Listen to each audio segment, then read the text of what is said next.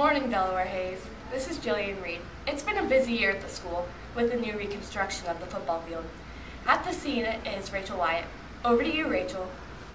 Thanks, Jill. Behind me is the construction of the new football field, where it looks like they have torn up the grass and are about ready to begin. If we look at track and lacrosse, we're going to get new fields.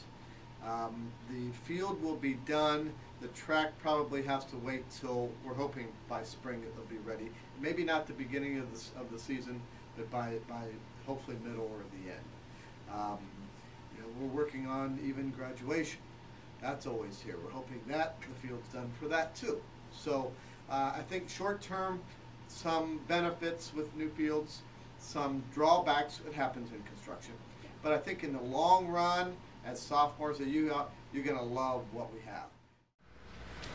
With us today is sophomore lacrosse player Andrew Wagner. So the new turf field is gonna help.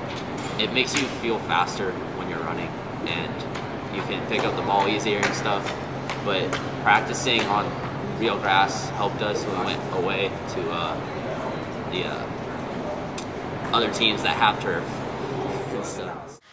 What the school is focused on is benefiting the students here, and we have a lot of sports teams that will be using these fields, and we just hope that we can find a schedule that fits all of their needs.